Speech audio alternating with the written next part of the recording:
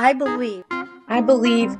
I believe that historically, the Black community and other marginalized groups have often been excluded in the development of government policies.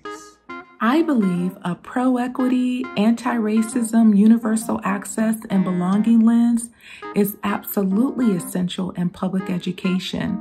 I believe that every single student in the state of Washington is capable of the most powerful learning if it is consistent with their passion, if it is delivered by quality instructors who are working hard to connect with young people, and if every student gets an equitable opportunity for that learning, no matter where they live. I believe. I believe. I believe.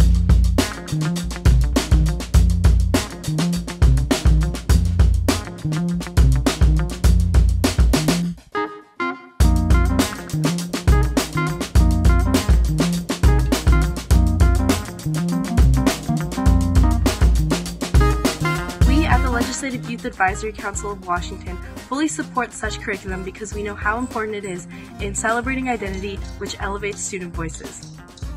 If we are able to identify patterns of inequity, we can then start dismantling some of those practices that lead to inequitable outcomes, including wage gaps for our students and families.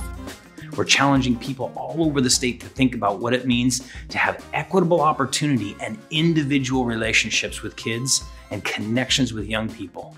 When we do that well, we will have an incredible education system that's going to go from good to excellent and lead the nation.